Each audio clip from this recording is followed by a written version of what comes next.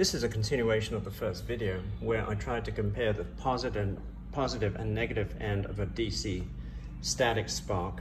So what I've done here is I've reversed the order of the diodes. So instead of this ball here being positive and this one being negative, this one is now positive and this one is negative.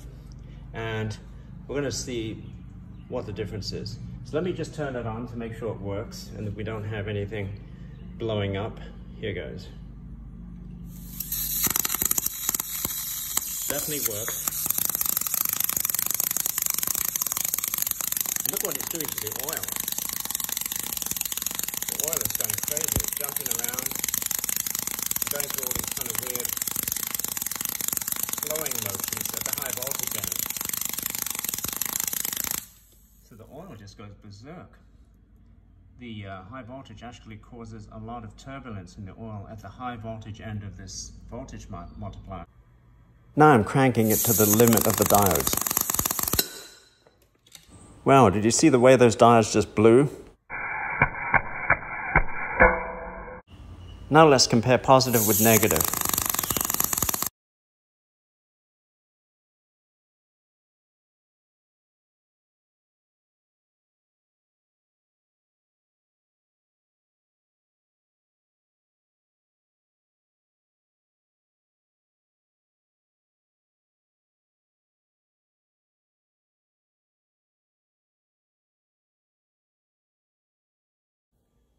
Okay, now what I've done here is I've doubled up the negative side on here and the positive side on here.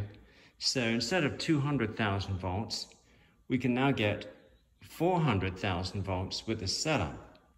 So I've had some blown diodes because I've been overvolting this thing, so I'm not going to push it this time like I have been.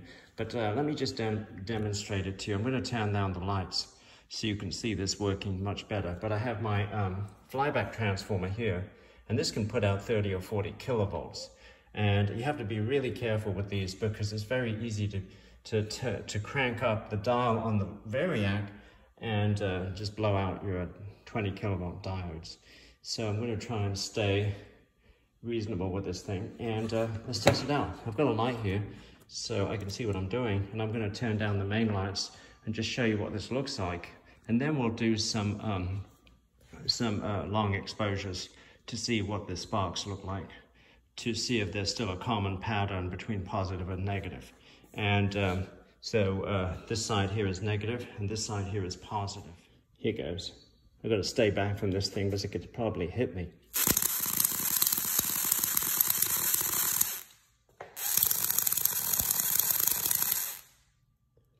So some really long arcs there. So that's 400 kilovolts.